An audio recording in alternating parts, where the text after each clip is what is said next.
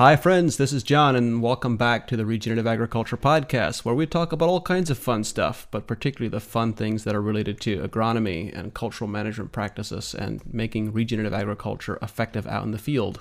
All those aspects of managing plant health and soil health and human health and livestock health that we care about. My guest for this episode is Kelton Coleman, who I've been looking forward to having a conversation with for some time. I've heard about this innovative farmer who likes to ask puzzling questions. And so, Kelton, thanks for joining us here on the podcast. And just for our listeners, I've heard snippets and I've heard rumors, but I've never had a conversation with Kelton before. We haven't had an extensive introductory conversation, so I'm going to be learning right alongside you. So, Kelton, tell us a little bit about your story and context. What is your farming background? What crops are you growing, and what are you working on today? So I started farming in 2011. I farm alongside my dad, my granddad, and brother-in-law. But I kind of head up the farm, and they run the irrigation business. But it is a family farm. We all work together. Started in 2011 conventional. In 2013, I started farming organically, organic peanuts and wheat, and then started growing organic cotton in probably 2016. We're in a major cotton production area. We had good crops. We had bad crops. All the bad crops that we ever had were taken out by either disease or insects. And I got to the point about 2 years ago, we had got wiped out by bugs last year on cotton. And I began to pray and ask God to show me what to do about it. And I did that for about 2 months. And randomly, because I am a person that listens to podcasts, and these were, mainstream farming podcasts, and I had one pop up by Tanio. And so I started listening there, and through there, then I got connected to your podcast. You told us that you started farming organically several years ago. What inspired and what motivated that decision? And what has that process of organic transition been like? Honestly, whenever I started in organic, it was just because of economics. I didn't have an understanding of soil health and things that we were doing to the soil and our plants that maybe weren't the best things for them. But yeah, it was strictly economical at first. And that wasn't a transition. Most of our organic ground came out of previously CRP grass. So it was immediately available for organic production. We didn't have to go through the transition period. Now I have transition farms since then, but a majority of my organic production came out of CRP. We're running about 50-50 right now, organic and conventional. But then as my understanding and things grew over the years, now I have become a big proponent of organic and regenerative ag and things like soil health and things of that sort. You've mentioned that all of your significant crop challenges have been disease and insect pressure. How did the disease and insect pressure compare on the organic versus on the non-organic acres? And actually, maybe before you answer that question, tell us a little bit about your growing environment and your geography. Which part of the country are you in, and what type of environment do you have that is conducive to disease and insect pressure? So we live in a very hot and arid environment. We are in the southern panhandle. I guess we'd be south of Lubbock, Texas, in the panhandle of Texas. We average 15 inches of rainfall a year, but I think in the last 2 years we've been averaging more like 5 or 7. So there's a lot of irrigated production, and there is a lot of dry land production here as well. But the insects, we will get May rains, and that will cause, the pastures to green up, the bar ditches to green up, and insects will begin feeding on those. And then when we get hot in June and July, those weeds or whatever it is, grasses dry up. And so they start heading for the irrigated fields because that is what's green and luscious and growing, looking for a food source. So that's a good explanation for why you have increasing insect pressure at certain times of the year. But it's interesting when you have such an arid environment, you would actually expect the disease pressure to be lower in those types of environments, at least for airborne diseases. Are the challenges you've been dealing with mostly airborne diseases or soil-borne diseases? So the diseases are not in cotton. The diseases are specifically in peanuts. And, we're dealing with Pythium and southern blight as far as soil borne. And then we have a lot of grape production in the area. And we believe that we have, I think it's called foliar blight that really likes grapes. And then whenever we get a cold front in September, that foliar blight will come over onto the peanuts. And so all the diseases is normally in September when it cools off, and that's when we start having issues there. Remind me again, you said it was in 2013 when you started farming organically? Yes, sir. That's been a few years. What have you observed with disease and insect pressure over the last 10 years on the organic versus the non-organic acres? Has there been any significant difference, or has the pressure been largely the same? The pressure has been largely the same because the same chemistry-based fertilizer program was used. Lots of nitrogen, lots of phosphorus and K via compost or chicken in the organic agriculture, or synthetic chemistry on the other side. And so I did not see a big difference there as far as insects go. As far as disease goes, we do have more disease on the conventional approach ground. It has been farmed for longer and more degraded. And so we do have more there for sure. What was it that, when you think back over the experiences that you've had, what are some of the memorable moments that led you to where you are today? What are some of the experiences that really stand out in your memory? The ones that stand out are not actually my, previous to this year were not my wins. They were my failures. Well, isn't that true for all of us? Those are the things we remember. Yeah, those are the ones I remember. Having pod rot and southern blight and things like that come into peanuts, and then having high worm pressure in cotton production that just wiping me out. And we would go from 1 year of having extremely high yields to 1 year having extremely high yields until September, and then those yields get wiped out by one or the other. Crops looking real great and just being wiped out. And that's what began me to ask more questions. Why? Why is this happening? Why is it happening on this farm specifically compared to other farms? And as I started asking more questions, I started getting more answers, and we started to move in a different direction. You just mentioned a very key comment that I think is so important, and that is, as I learn more about what we're today calling this regenerative agriculture space and this journey that we're all on, we're constantly learning so much additional new information, and that horizon, the edge of the circle of the information that we now recognize we don't know, just keeps growing and growing and expanding, and just realization that we will never know everything there is to know. And I've been very privileged here on the podcast and in my life to have many amazing mentors who have had extraordinary depth and breadth of knowledge. But I've come to the realization that, in fact, it's not having incredible knowledge that is the most useful skill. The most useful skill is being persistent and asking the right questions, or asking better questions.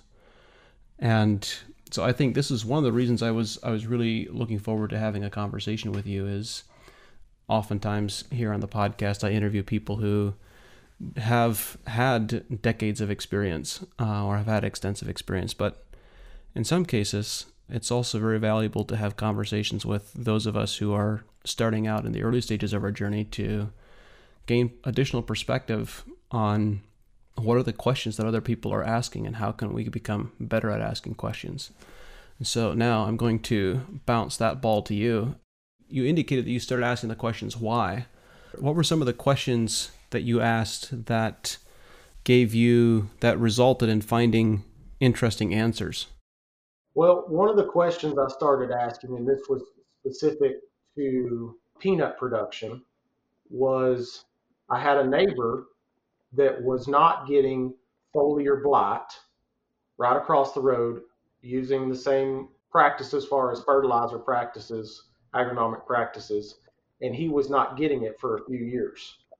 And so I came to find out, as well as I asked questions and began to understand, one, I was spraying for worms to keep worms out of peanuts, and it was kind of a deterrent product, but it also had some antifungal and antibacterial, and it was organic approved, but it was an essential oil. And so what I have figured out and began to understand now is I was preventing the bugs from coming in, but then I was killing all the beneficials on the phylosphere that were there to protect my plant, the bacteria and the fungi. So whenever the conditions did get right, my plant was susceptible and his wasn't, because he hadn't killed all of the good bacteria and good fungi on the leaf surface. This is an important insight because, there was a period of time a decade ago where I studied the mechanism and the modes of action of different pesticides and insecticides and herbicides very, very in depth. I wanted to know precisely how they worked inside plants and the effect that they had on microbial organisms and on insects and ultimately also on people. And the things that I learned about how these pesticides influence the human body could really freak you out in a significant way. And so I felt that this was important knowledge and important information that most people were not aware of, including most people in agriculture. And so at one point in time, I spoke about this quite a bit, and I don't anymore because we already live in a world that is just consumed by fear pornography, and it's much more powerful to be for something than it is to be against something. I'd much rather describe the solutions and speak about the solutions and the challenges. But one of the things that I learned is that many of these pesticides, these synthetic pesticides, when they are applied onto a plant, will actually switch a plant's immune system off for a period of 3 days, 5 days, a week, sometimes as long as 3 to 4 weeks. And they will actually increase the plant's susceptibility to disease and insect pressure in the future. And I would often get asked the question, can this same thing be accomplished by quote-unquote natural insecticides and fungicides? And my answer, what you described for me just now, is the first time I have ever heard a situation of an essential oil actually increasing disease susceptibility. So my answer historically has been, I'm not aware of any cases or of any situations where that's the case. But you're describing, you put on an essential oil for insect control, and it increased disease susceptibility a month later. Yes, so we were spraying it out every 2 weeks. That's about how long it was effective for. And so this was every 2 weeks and putting out 3 to 4 applications. And that would be throughout the season. Every time we would go out there, we would put it out. But being as it was a deterrent, it also was antifungal and antibacterial. So we were, in essence, killing what was good on the leaf surface and making it susceptible for when the conditions got right. And so I have quit doing that, and lo and behold, we don't have any problems. Remind me again, what was the specific disease that you were having problems with? Foliar blight. Foliar blight on peanuts. Yes. And also, we had enhanced leaf spot and web blotch that was very much a lot worse in my fields than it was in my neighbor's fields. It is interesting that we know that many essential oils practically all essential oils have significant antibacterial and antifungal properties, some of them much more so than others. So we really shouldn't be surprised. There's a part of me that is hesitant to ask for the specific product because concerns about what people might think about that from a negative perspective. But there's another part of me that says, hey, we do need to be aware that this is an issue. We need awareness. Can you tell us what the active ingredient was? The active ingredient was garlic. Garlic. So it was garlic oil specifically. That is surprising. I don't know if surprising is the right word, but that's interesting. That's the first case I've heard of that being the case. Yeah, thank you for sharing that. So we started this particular conversation. I asked about the questions that you asked. So what other scenarios came up for you that led to you asking different types of questions and trying to understand what was going on? I think that one thing is asking questions. We have a lot of seed rot whenever we go to planting, and trying to understand why we have a lot of seed rot, inorganic without seed treatments, conventional seed treatments on them, and coming back to the understanding of, if the seed was grown under a conventional NPK program and the seed did not have all the things that it needed to thrive, when we put it in the soil without seed treatments on there, it is susceptible. And so, we're working on different biology in furrow, nutrition in furrow, seed soaks, and getting some response. We're not all the way there, but we are moving in the right direction. And so using products from AEA, nutritional products, BioCoat Gold, Rejuvenate, and then Spectrum, to help give us some early season protection. We're moving in the right direction. We haven't got it all figured out yet, but we are moving in the right direction. What progress have you made so far? Are you seeing a smaller? I guess my question is, how is it manifesting? Are you seeing a smaller percentage of seeds with seed rot, or better vigor overall? What are you seeing? Better vigor, I mean, specifically in rooting, a lot stronger roots. As far as bigger roots, more robust, we're getting more there.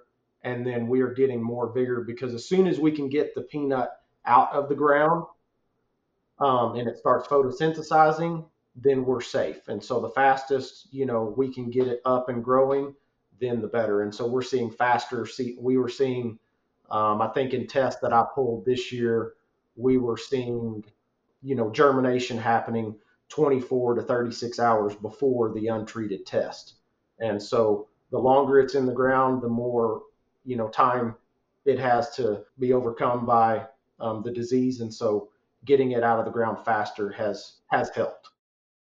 Yeah, we're going to be releasing a new product hopefully in time for this next spring's growing season that I spent quite some time researching. It's probably 4 or 5 years ago at this point, where so frequently we have seeds that come out of the ground slowly, and when they do emerge, the leaves are pale yellow sometimes for a period of several days. It takes some time for them to darken up and to gain chlorophyll and become darker green and start photosynthesizing.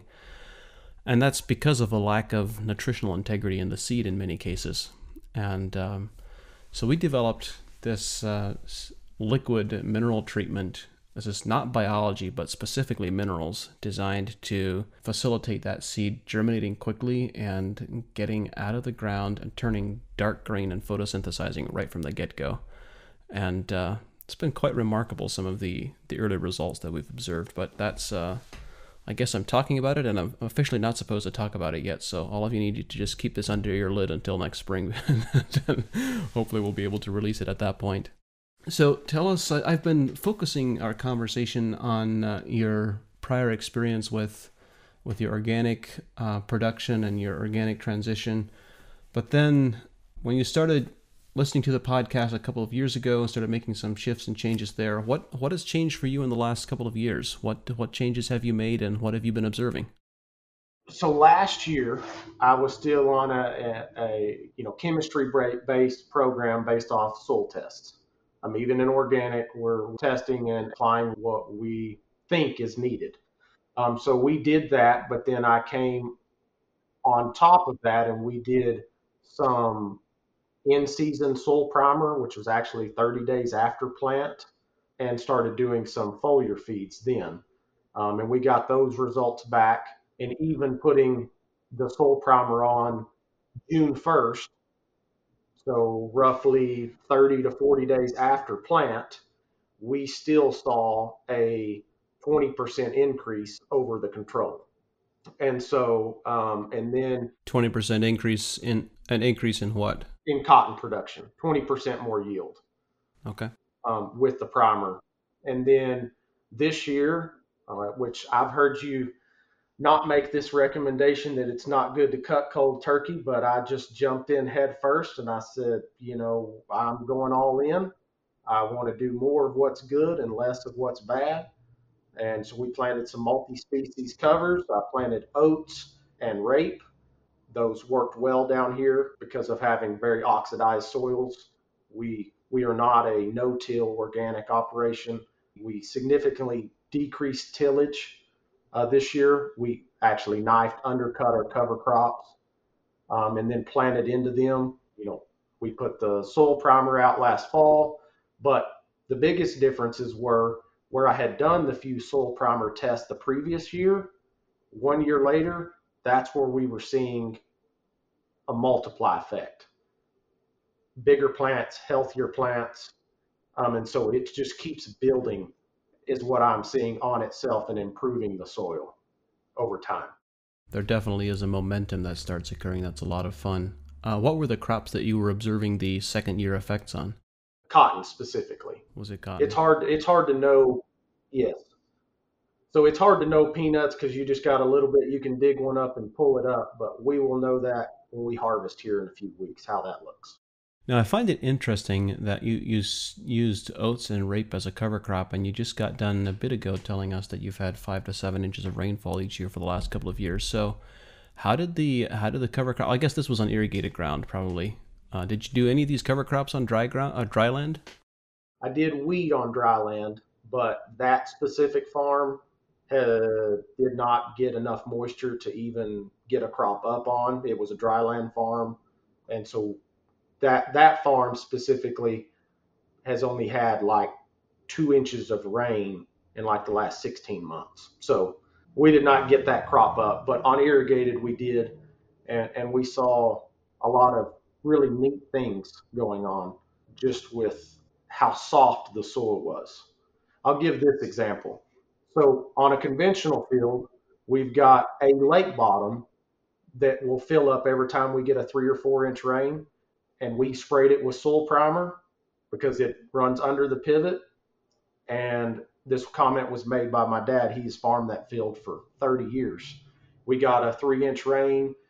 You could see all the washes going through the fields that it flowed to the south of us. It kind of flows through there. And that lake bottom always fills up. But where we put the primer, where we normally would have a 10 or 15 acre lake, there was no water standing. Wow. My dad said he had never seen that in the 25 years he'd been farming that field. That is awesome. Yeah. That's awesome. That's such a common story about primer and just increasing its ability to aggregate soil and flocculate soil to some depth. You know, the piece that amazes me is it's just biology is so powerful and so robust, and of course it's more powerful in combination with plants. But how is it that you could put on a microbial inoculant, spray it onto the soil surface, and you get aggregation 8 or 10 or 12 inches deep, or you get the removal of compaction that deep in a matter of a few months? That's the piece that always amazes me, is how do they move that deeply, that fast? I don't know. Do you have any idea where your compaction zones were that were preventing the water from moving down through? I don't specifically, but it was our area is sandy, but this ground actually, probably had a CEC of like 15 or 17, and we call that tight dirt where we're at. And so, but it was very compacted. We went in there with the penetrometer, and, we were, going over 150 pounds at 2 inches deep in some areas. And so we were very compacted, and obviously the soil primer definitely helped with that.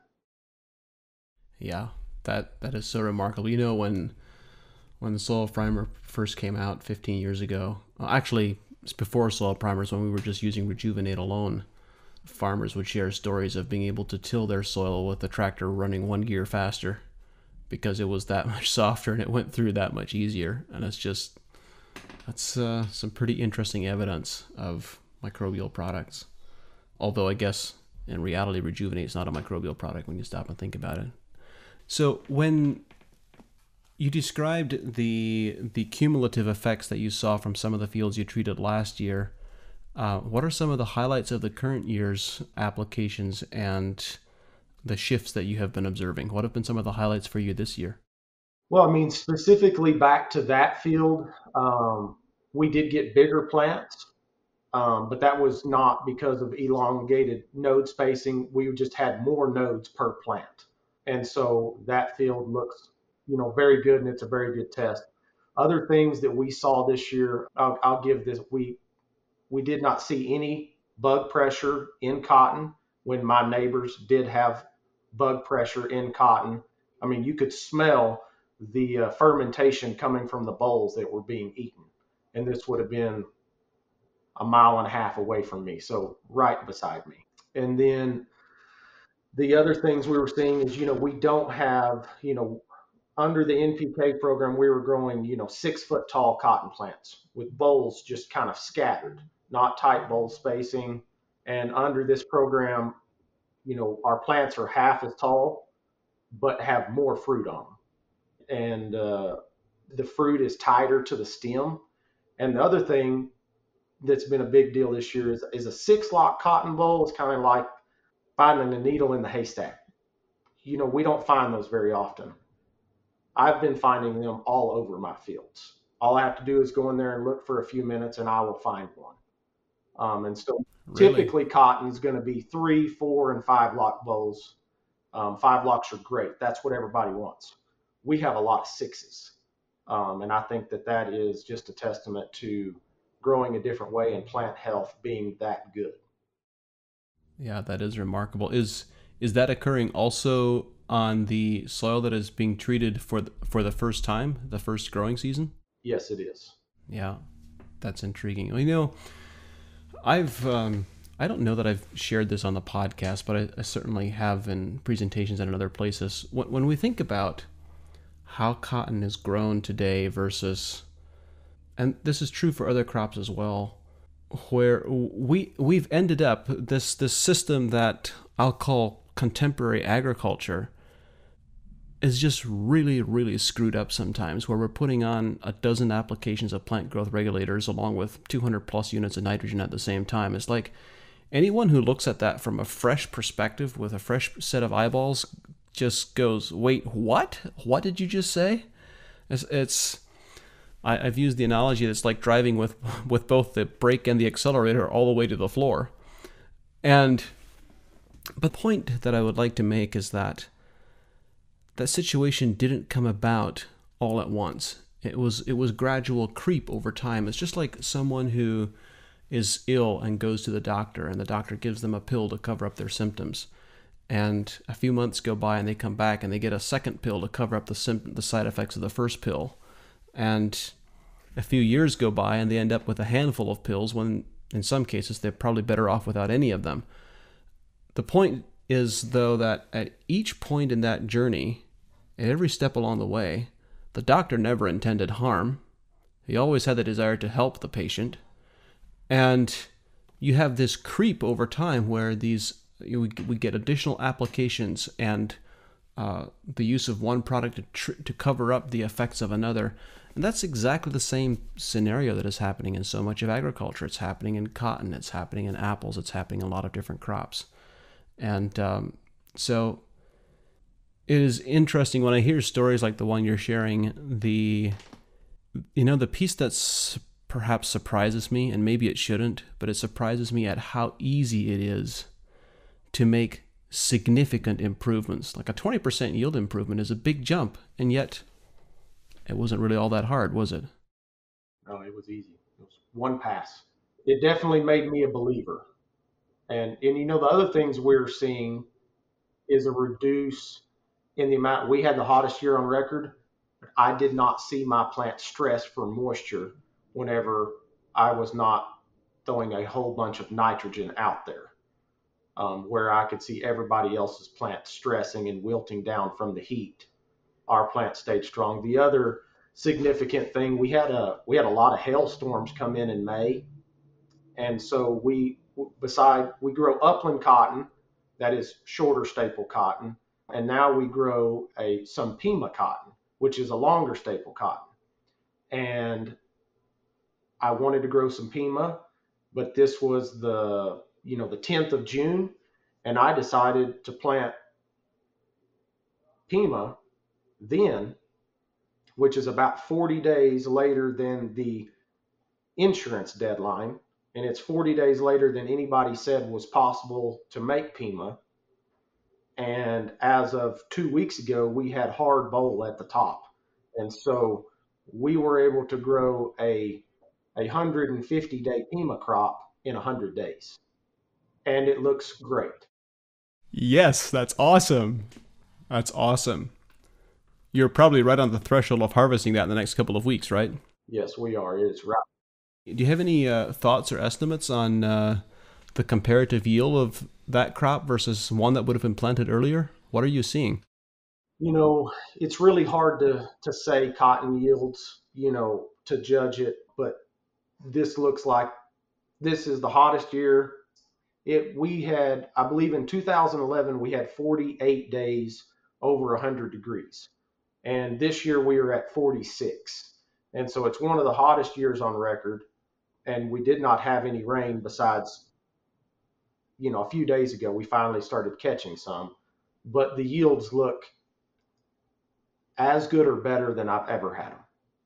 And it's on one of the worst years of growing that we've seen. So we are looking at a lot of, I believe, 2.5 bale to 3 bale cotton, that the highest yield I know of in the area growing organic Pima is 3 bales. And I think we're knocking at that door on the worst year we've had in a long time. Yeah, that is remarkable.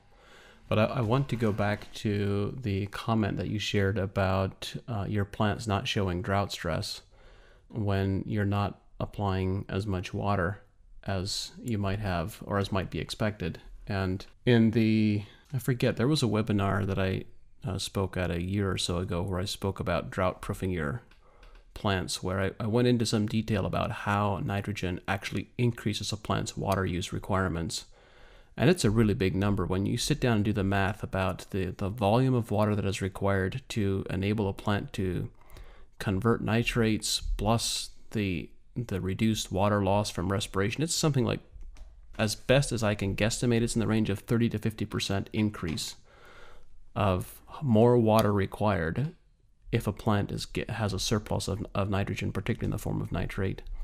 So can you tell us a little bit more detail? How much have you reduced nitrogen applications? And did I understand you correctly that you also reduced water applications? And how have your fields been comparing with others in the area? So we reduced nitrogen applications to 0 across everything. Where had you been historically? Roughly about 40 to 50 pounds of nitrogen per bale of cotton that we hope to produce. Most of the time hoping to produce, 3 bales, so 150 pounds of nitrogen in that area, and we reduced it to 0 this year. And on the SAP test that we took, we still did not lack in total nitrogen. We still had plenty for the plant to grow. Our water usage went down just because our aquifer is going down, and so the amount of water that we can put out is significantly less. And then you top that with having a very dry year, then it just multiplied it. So one of my best friends did a trial comparing AEA's program under the same pivot to a NPK program. And visibly out in the field in the hot summer, the same amount of water, the next rows over, the NPK program was wilting down and the AEA program was showing no signs of stress. And so we are fixing to harvest that, and he's going to get that data. But there was in the same field, same water, same soil, same rotation, same everything, because I'm comparing my fields to neighbors' fields. This is under the same field. There was a drastic difference. Well, in a world where we have increasing vagaries of the weather and where water becomes an ever more precious resource, I think all of us working together collectively to figure out how to optimize water use efficiency had better move up the priority list really fast. Yes. So we started putting in, instead of under pivot systems, eye wobblers, which is just spraying in the air, we have implemented a drag and drip, which the pivot is pulling a drip line behind, so that we're cutting out that evaporation that may be 20 to 30% when it's 110 degrees outside. And because our soils are typically too sandy to have drip, subsurface drip systems, we're putting them on pivots so that we can, get those benefits from the saving. At least what water we're pumping out, we know we are using it and getting it to the plant. Yeah, I think those are all important pieces that we're going to have to figure out and to work on. I'm still in the back of my mind, I'm still smiling internally and about this new thing that I've learned, that we can have a plant essential oil that can actually have a negative long-term effect on disease and insect susceptibility. So what does your current application schedule look like? You described how historically you used to be putting the garlic oil on every 2 weeks. What does that look like for you now? What's your current management system? My current management system is just this year been giving the plant what it needs according to the SAP test. And since we do not have those plants are not over nitrified, I have not had any worm pressure in peanuts or cotton, so I've had no need to spray any organic insecticides on them. The other thing that we saw after the hailstorm, we planted some corn, and because it was so hot, we had higher levels of ammonia showing up in the plant because corn was stressing. It's not, we thought it was going to be an El Nino year and cool off, and that did not happen. And so we did have some worm pressure come into the corn, which we always had worm pressure, but we did, and we got the corn earworm actually got down in the whorl. So a contact, which most organic insecticides are contact only, and we put out a solution from AEA to bump the plant health and bump the bricks, and we killed all the worms inside the whorl of the plants. Boy, isn't that so much fun when that happens? Yes, it is. I was amazed. Yeah, it's, the amazing part, we have such an incredible team of people at AEA. And one of the things that I try to remind myself to just pause and realize how incredible it is that our team isn't even surprised by those stories anymore. Like, it's just another day at work. It's just become a routine expectation. And for us, it's commonplace. And for most of the world that is not familiar with how we approach plant nutrition, it's just amazing. Like, how can that even be real? And yet it happens all the time. The other things that we saw specifically to peanuts, where we've had peanut disease before, it happens every year.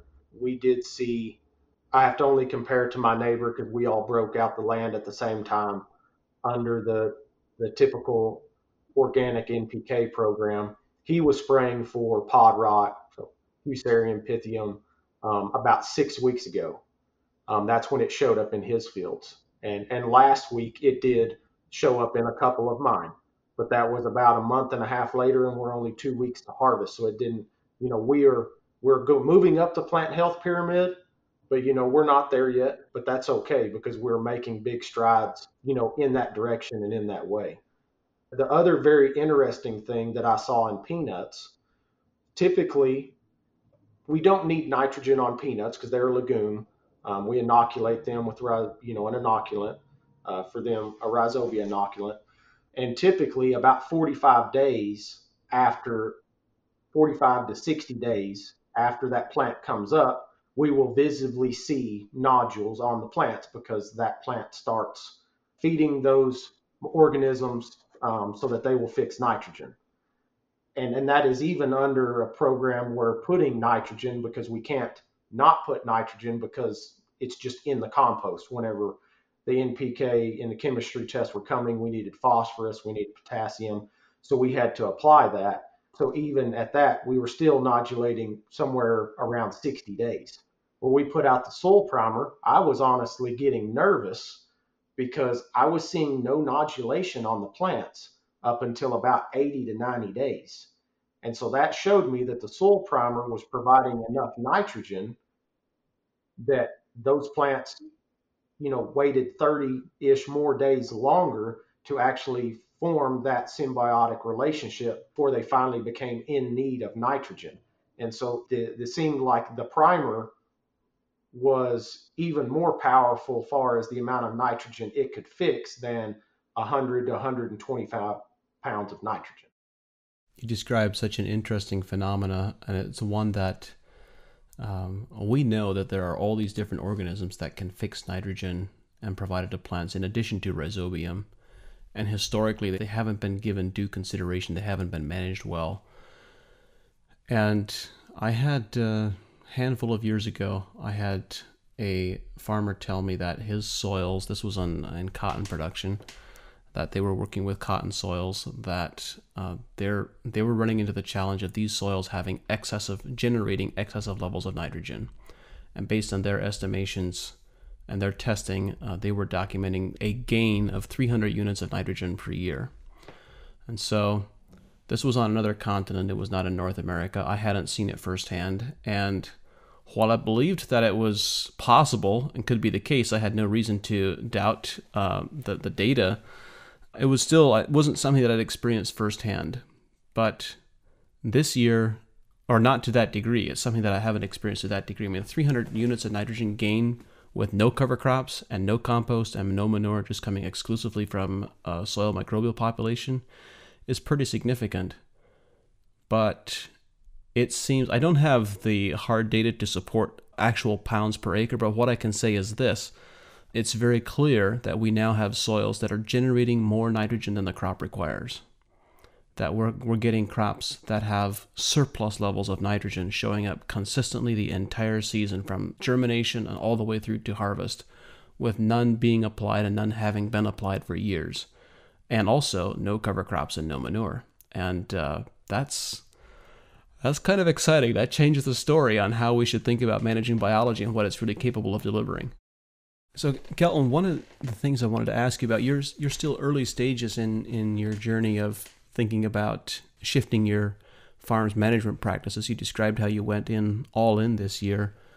What are you looking forward to? What are you optimistic about or pessimistic about for the future?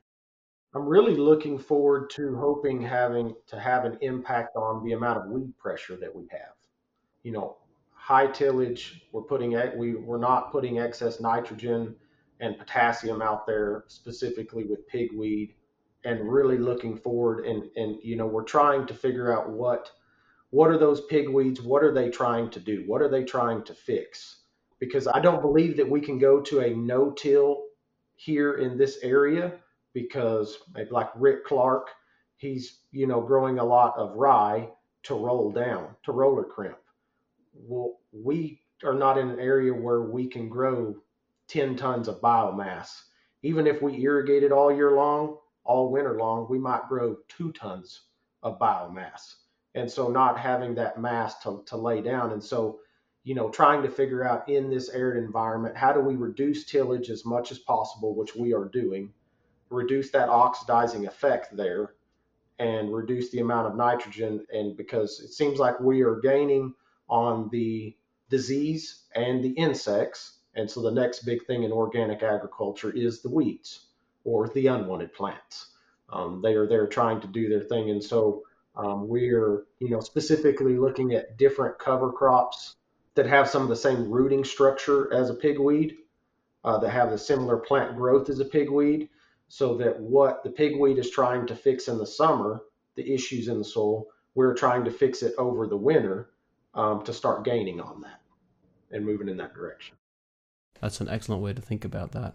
What are some of the current questions that you have or scenarios that have perplexed you that you're hoping to develop solutions for in the future, in addition to the weeds? I guess you've partially answered that question. The biggest thing is trying to figure out how do we reduce the amount of tillage, to get to the no-till organic, and trying to figure out how do we reduce it and reduce it and reduce it so that we can continue to, regenerate these soils, instead of as soon as we build a little bit, we knock ourselves all the way back. Whenever we start going in. Now, I'm not saying all tillage is bad, but excess tillage is. And so trying to figure out how to find that fine line here in this arid environment of how to manage that and steward that in the best way possible so that we can, regenerate our soils. We have our rains have become more sporadic and really heavy whenever they do come. And so building that structure so that we actually take in the water whenever it does rain, instead of it just running off into the lake bottoms, is a big thing, because we need to hold on to that rainwater. And so, trying to figure out how to best build soil aggregates, and, implementing coming in and grazing cows, and just trying to figure out what is the fastest way possible to regenerate these soils while still providing an income for my family? And so that is something that's on my mind constantly. It is still early days. You're still at the point of approaching harvest on your first year, really, of going all in across the entire operation. And so it's, in a sense, it's premature for me to ask this question, but do you have any preliminary insights or thoughts on how this transition will affect your farm's overall financial performance, the economic performance? So, in comparison to my typical NPK insect program, even disease program with organic fungicides, we're currently about 20 to 25% less cost doing the full AEA program, and our yields are looking very, very good. So I think our yields are probably up as a whole. We had good yields in the past, but it'd be this field had a good yield and this one didn't because it got attacked something. And what I'm seeing this year is consistency, which is what we need. We don't need a bragging field. We need to make consistent yields, consistent crops to be able to, financially support the farm. Just because I have one to brag about in the coffee shop doesn't mean the farm is doing good. So consistency in the crop across the board is one thing I see this year that I have not had in the past. Are you telling me that you don't make decisions about what to do in your farming operation based on coffee shop and church conversations? I'm joking. No, no, no, no. I try not to. I try not to. So yeah. So it's been a big change. And one thing too that I have found that is beneficial is I've got a great group of people that work for me, and teaching them along the way of why this matters and what those, and getting your team to understand what you're trying to do and accomplish. That way they know what they're going out there to do has impact. It's not just being told what to do. They understand why we're doing what we're doing. I think that's a big thing, is teaching your team around you why you're doing what you're doing so that they can come alongside you and believe in it and be more particular about it because they start to understand the impacts that it can have. There is no question that when you have your team really invested in making a difference and understanding the why, then execution changes, everything changes, and the results and the outcomes change as well. Mm-hmm. Yeah. Well, Kelton, I want to say thank you for joining us and for sharing your experiences so far. I'm really looking forward to checking back in with you a few years down the road once you've had a few more years of experience, and see what you've unlearned after a couple of years, and what new questions and new challenges you'll be facing. So I look forward to that conversation. Thank you for being here and for sharing. I really appreciate it. Thank you very much, John. The team at AEA and I are dedicated to bringing this show to you because we believe that knowledge and information is the foundation of successful regenerative systems. At AEA, we believe that growing better quality food and making more money from your crops is possible. And since 2006, we've worked with leading professional growers to help them do just that. At AEA, we don't guess, we test, we analyze, and we provide recommendations based on scientific data, knowledge, and experience. We've developed products that are uniquely positioned to help growers make more money with regenerative agriculture. If you are a professional grower who believes in testing instead of guessing, someone who believes in a better, more regenerative way to grow, visit advancingecoag.com and contact us to see if AEA is right for you. Thank you for listening, and we look forward to working with you.